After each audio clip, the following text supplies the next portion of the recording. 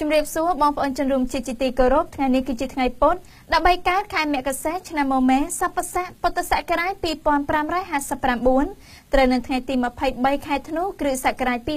2015នៅពេលនេះនាងខ្ញុំរស់ម៉ារីយ៉ាសូមអញ្ជើញបងប្អូនជនរួមជាតិតាមដានទស្សនាព័ត៌មានសង្ខេបដែលមានជាបន្តបន្ទាប់ដោយតទៅលោកសុនឆៃថាការប្រមូលពន្ធនិងការចាយថវិកាសម្រាប់ឆ្នាំ2014មានភាពមិនប្រក្រតីច្រើនលោកអ្នកនាងជាទីមេត្រីតាមការចុះផ្សាយរបស់គេហទំព័រសម្លេងនៃប្រជាធិបតេយ្យ VOD បានលើកឡើងឲ្យដឹងតាមរយៈដំណើររាជគណៈបក្សសង្គ្រោះជាតិឲ្យដឹងថាបើតាមការពិនិត្យមើលសេចក្តីព្រាងច្បាប់ស្តីពីការទូទាត់ថវិកាទូទៅរបស់រដ្ឋសម្រាប់ការគ្រប់គ្រងឆ្នាំ2014លោកសង្កេតឃើញថាការប្រមូលពន្ធដារនិងពន្ធគយមានភាពមិនប្រក្រតីច្រើនដែលលោកចាត់ទុកថានាំឲ្យមានការបាត់បង់ថវិកាជាតិចន្លោះពី800ទៅ900លានដុល្លារសម្រាប់ឆ្នាំ2014នៅព្រឹកថ្ងៃអង្គារម្សិលមិញនេះគណៈកម្មការជំនាញសេដ្ឋកិច្ចនៃរដ្ឋសភាបានបើកកិច្ចប្រជុំផ្ទៃក្នុងមួយលើសេចក្តីព្រាងច្បាប់ស្តីពីការទូទាត់ថវិកាទូទៅរបស់រដ្ឋសម្រាប់ការគ្រប់គ្រងឆ្នាំ2014គេហទំព័រសម្លេងនៃប្រជាធិបតេយ្យ VOD ដដែលនេះបានបញ្ជាក់ឲ្យដឹងបន្ថែមទៀតតាមរយៈអនុប្រធានគណៈកម្មការសេដ្ឋកិច្ចហេរញ្ញវត្ថុធនាគារនិងសាវនកម្មនៃរដ្ឋសភាលោកសុនឆៃបានប្រាប់ VOD ថាអគ្គសាវនកម្មបានបញ្ជូនរបាយការណ៍យឺតយ៉ាវសម្រាប់រដ្ឋសភាក្នុងការត្រួតពិនិត្យលោកបន្តថាបើតាមសេចក្តីព្រាងច្បាប់នោះការប្រមូលពន្ធដារនិងពន្ធគយសម្រាប់ឆ្នាំ2014មានការកើនឡើងជាង 10% តែលោកគិតថាការប្រមូលនោះមានភាពធូររលុងនិងមិនមានឯកសារបញ្ជាក់ត្រឹមត្រូវលោកបន្តថាការប្រមូលពន្ធដីពន្ធផ្ទះដីសម្បត្តិនិងពន្ធអចលនទ្រព្យផ្សេងៗមិនមានឯកសារបញ្ជាក់ត្រឹមត្រូវនិងនៅមានភាពខ្វះខាតនៅឡើយលោកបន្តទៀតថា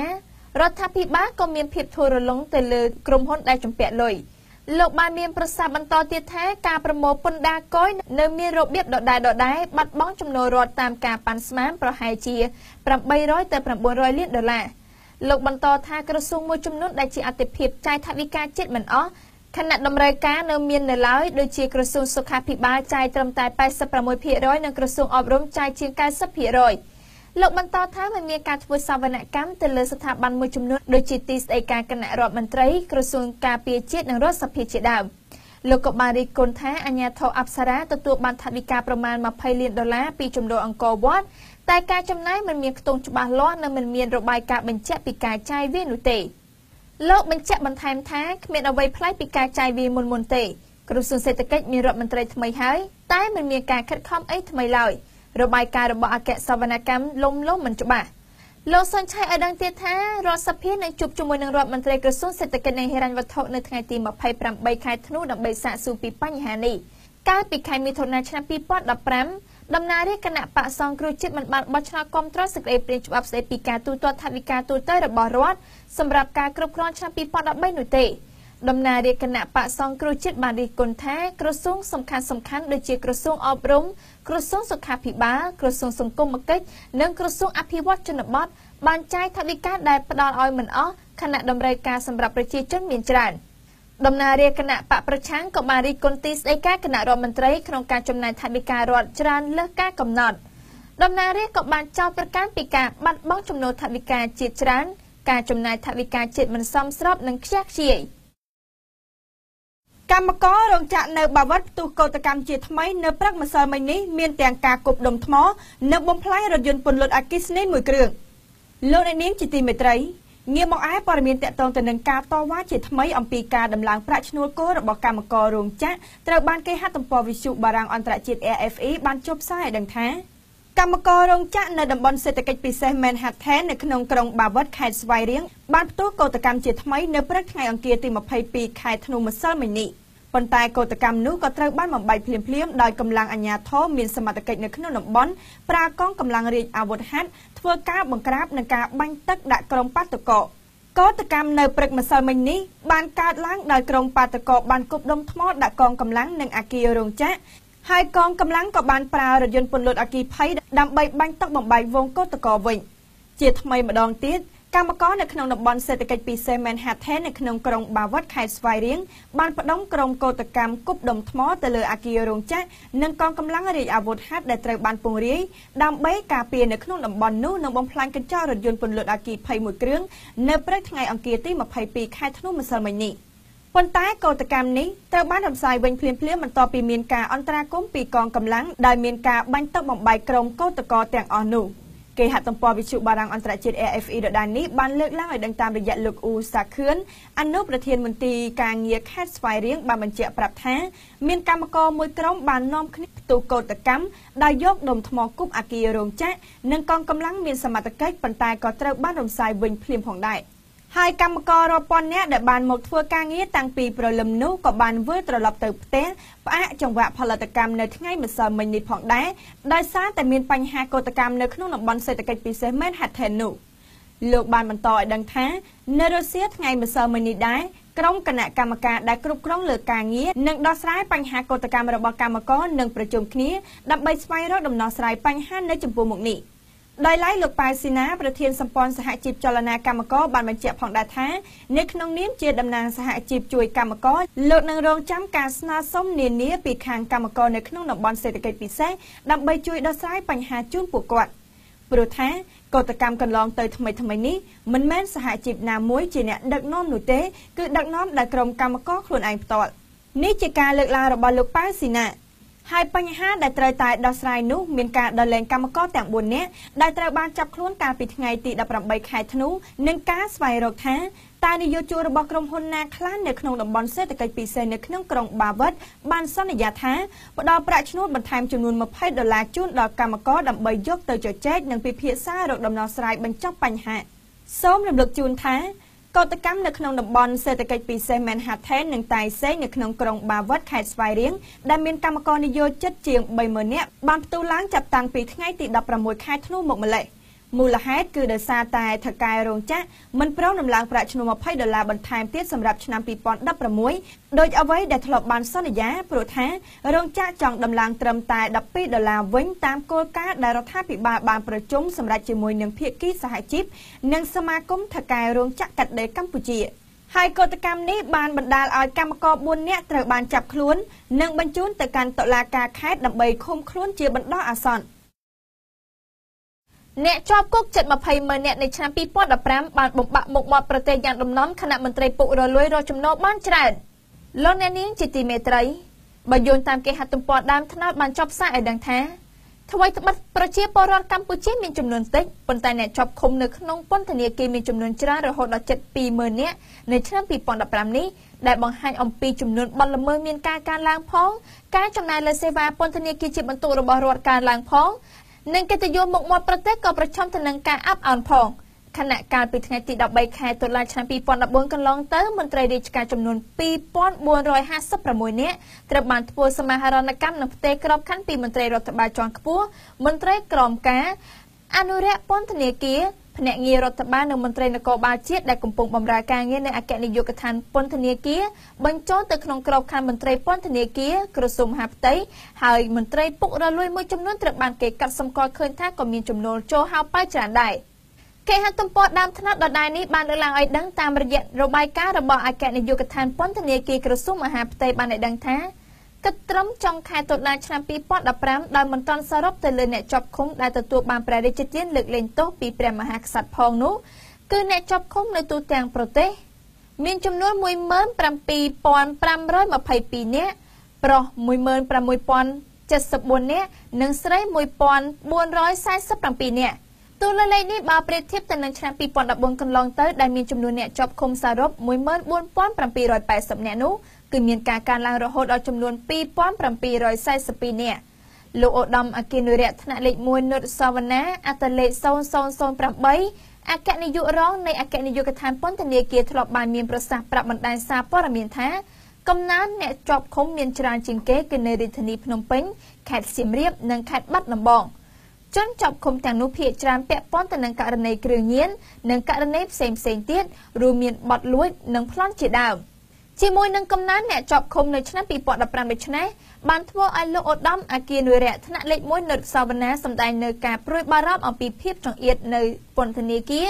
ដែលជាបច្ច័យប៉ះពាល់ដល់សន្តិភាពវិន័យនិងសន្តិសុខ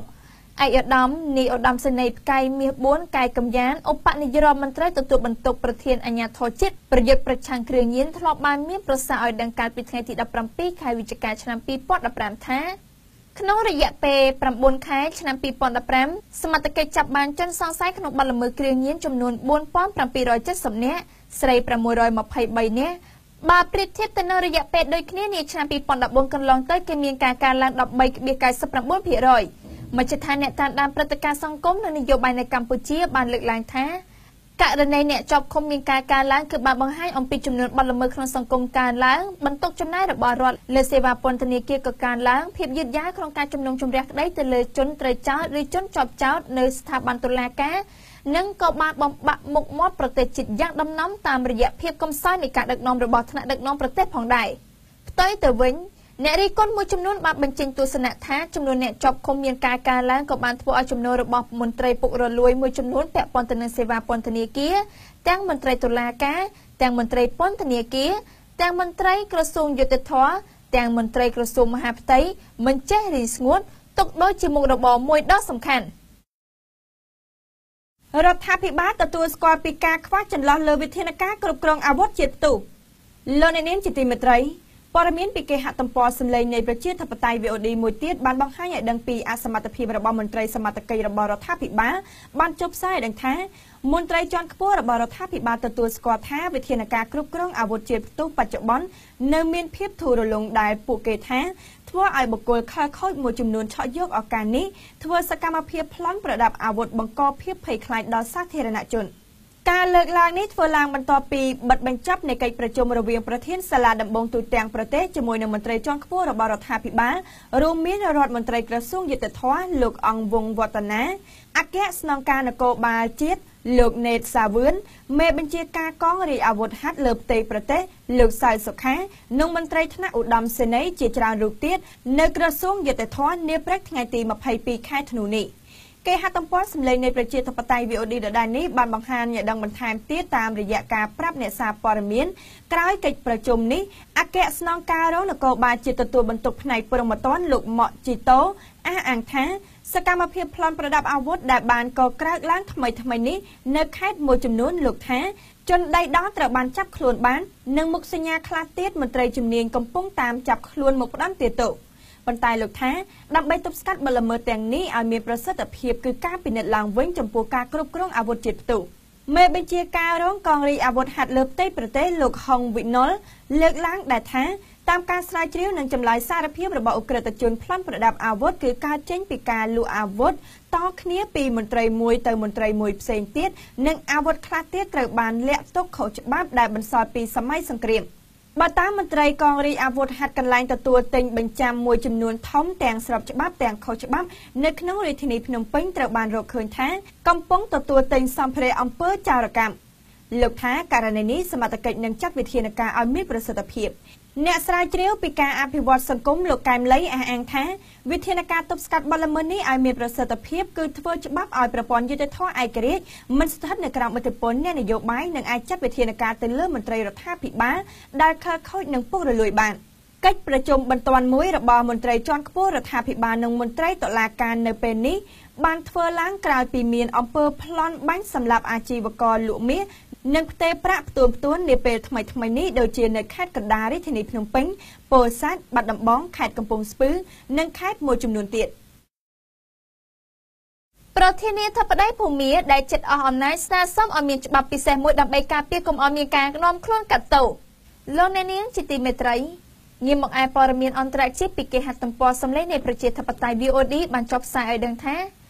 ប្រធានាធិបតីភូមាថេនសេនដែលនឹងចោះចេញពីអំណាចនៅពេលឆាប់នេះកំពុងស្វាស្វែងឲ្យមានច្បាប់ស្តីពីការការពារនិងផ្ដល់បុព្វសិទ្ធិឲ្យអតីតប្រធានាធិបតីនិងមេដឹកនាំមួយចំនួនទៀតខណៈដែលប្រទេសនេះនៅមានមេដឹកនាំថ្មីមកពីគណៈបកប្រឆាំងនៅដើមឆ្នាំ2016នេះបើយោងតាមការចុះផ្សាយពីថ្ងៃច័ន្ទរបស់សារព័ត៌មានភូមាដែលរដ្ឋគ្រប់គ្រងគេហទំព័រសម្លេងនៃប្រជាធិបតេយ្យ VOD ដដែលនេះបានបញ្ជាក់ឲ្យដឹងតាមរយៈសារព័ត៌មានភូមាអ៊ីរ៉ាវ៉ាឌីបាននិយាយថាសេចក្តីព្រាងច្បាប់នេះគេហៅថាច្បាប់សុវត្ថិភាពរបស់អតីតប្រធានាធិបតីដែលសម្ដៅធានាការពារនិងផ្ដល់បុព្វសិទ្ធិដល់មេដឹកនាំដែលចូលនិវត្តន៍ហើយឲ្យជៀសផុតពីការកាត់ទោសណាមួយចំពោះទូនីតិរបស់ខ្លួនក្នុងអំឡុងពេលកាន់អំណាចសារព័ត៌មានដដែលនេះបានបញ្ជាក់ថាសេចក្តីព្រាងច្បាប់ថ្មីនេះគឺស្របតាមមាត្រា445នៃរដ្ឋធម្មនុញ្ញភូមាដែលពួកយោធារៀបរៀងឡើងកាលពីឆ្នាំ2008 សេចក្តីព្រាងច្បាប់នេះបានចែងការពារចំពោះមេដឹកនាំយោធាភូមិដែលឡើងកាន់អំណាចចាប់ពីឆ្នាំ1988ដល់ឆ្នាំ2011ដែលគេដឹងថាប្រទេសភូមាស្ថិតនៅក្រោមការគ្រប់គ្រងផ្ដាច់ការរបស់មេដឹកនាំដ៏អាថ៌កំបាំងរបស់ប្រទេសនេះគឺឧត្តមសេនីយ៍ថាន់ស្វេប៉ុន្តែសេចក្តីព្រាងច្បាប់ដែលលោកថេនសេនស្នើឡើងនេះគឺជាផ្នែកមួយថ្មីទៀតដែលចង់ការពារនិងផ្ដល់បុព្វសិទ្ធិមួយចំនួនដល់អតីតប្រធានាធិបតីដែលចូលនិវត្តន៍ឬអស់អំណាចលោកអុងថេនជាប្រធានបណ្ដាញអ្នកច្បាប់ប្រទេសភូមាបាននិយាយថាទោះបីជាសភាបច្ចុប្បន្នអនុម័តលើសេចក្តីព្រាងច្បាប់នេះក៏ដោយប៉ុន្តែគេត្រូវគិតផងដែរអំពីមតិរបស់សាធារណជនភូមាលោកបានបញ្ជាក់ថាទូនីតិរបស់ប្រធានាធិបតីផ្ដល់ផលប្រយោជន៍សាធារណជនបានកម្រិតណាហើយវាធ្វើឲ្យខូចខាតអត្ថប្រយោជន៍របស់ប្រជាជនកម្រិតណាផងដែរទោះជាបែបនេះក្តីរដ្ឋមន្ត្រីក្រសួងព័ត៌មានលោកយីទូតនិងជាអ្នកនាំពាក្យប្រធានាធិបតីបានប្រាប់សារព័ត៌មានអ៊ីរ៉ាបាឌីថាសេចក្តីព្រាងច្បាប់នេះគឺធ្វើឡើងដើម្បីជាផលប្រយោជន៍សាធារណៈហើយធ្វើឡើងស្របនឹងប្រទេសកាន់លទ្ធិប្រជាធិបតេយ្យមួយចំនួនដែរដូចជាសហរដ្ឋអាមេរិកជាដើមលោកថាសភាសហរដ្ឋអាមេរិកកាលពីឆ្នាំ1958បានចែងពីការផ្ដល់បុព្វសិទ្ធិមួយចំនួនសម្រាប់ប្រធានាធិបតីចូលនិវត្តន៍ដូចជាសន្តិសុខនិងបុព្វសិទ្ធិនៃការធានារ៉ាប់រងផ្នែកសុខភាពរបស់មេដឹកនាំនោះការស្នើរបស់ប្រធានាធិបតីថេនសេនដូចនេះបន្ទាប់ពីលោកសេអុងសានស៊ូជីមេដឹកនាំគណៈបកប្រឆាំងដែលឈ្នះឆ្នោតក្នុងការបោះឆ្នោតសភាខែវិច្ឆិកាបានជួបជាសម្ងាត់ជាមួយនឹងលោកថេនសេនជាមួយនឹងមេដឹកនាំយោធានិងអតីតជនផ្ដាច់ការឧត្តមសេនីយ៍ថាន់ស្វេកាលពីពេលថ្មីនេះជំនួបដ៏កម្រនេះត្រូវគេរំពឹងថាជាការជួបគ្នាដើម្បីផ្សះផ្សាជាតិនិងយល់ចិត្តគ្នានៅមុនការផ្ទេរអំណាចដែលគេហៅថាការផ្លាស់ប្ដូរជាប្រវត្តិសាស្ត្រនៅចុងខែមីនាឆ្នាំ2016មេធាវីខាងសិទ្ធិមនុស្សត្រូវតុលាការចិនកាត់ទោសឲ្យជាប់ពន្ធនាគារ3ឆ្នាំលោកអ្នកនាងជាទីមេត្រីព័ត៌មានអន្តរជាតិមួយទៀតពីគេហទំព័រវិទ្យុបារាំងអន្តរជាតិ RFE បានចុះផ្សាយដឹងថាមេធាវីចិនដ៏ល្បីឈ្មោះម្នាក់ដែលតែងតែជួយការពារក្តីឲ្យសកម្មជនប្រឆាំងនឹងជនរងគ្រោះដោយការរំលោភសិទ្ធិមនុស្សបានត្រូវតុលាការចិនកាត់ទោសនៅថ្ងៃអង្គារម្សិលមិញនេះដោយត្រូវព្យួរទោសការកាត់ទោសនេះគឺជាករណីថ្មីចុងក្រោយមួយទៀតនៅក្នុងយុទ្ធនាការបង្ក្រាបសកម្មជនសិទ្ធិមនុស្សនិងអ្នកប្រឆាំងនយោបាយនៅចិនលោកពូស៊ីជៀងត្រូវបានគេស្គាល់តាមរយៈសកម្មភាពជួយការពារក្តីឲ្យជនរងគ្រោះដោយសារការរំលោភសិទ្ធិមនុស្សជាពិសេសជនរងគ្រោះនៅក្នុងជំរំលុតដំនិងសកម្មជនប្រឆាំងដូចជាវិចិត្រករអៃវ៉ៃជាដើមលោកត្រូវបានប៉ូលីសចាប់ខ្លួនតាំងពីខែឧសភាឆ្នាំ2014ដោយសារតែលោកបានសរសេររិះគន់របបកុម្មុយនីសនៅលើបណ្ដាញទំនាក់ទំនងសង្គមនៅក្នុងចន្លោះពីឆ្នាំ2011ដល់ឆ្នាំ2014គេហទំព័រវិទ្យុបារាំងអន្តរជាតិ RFE ដដែលនេះបានបង្ហាញឲ្យដឹងបន្ថែមទៀតថា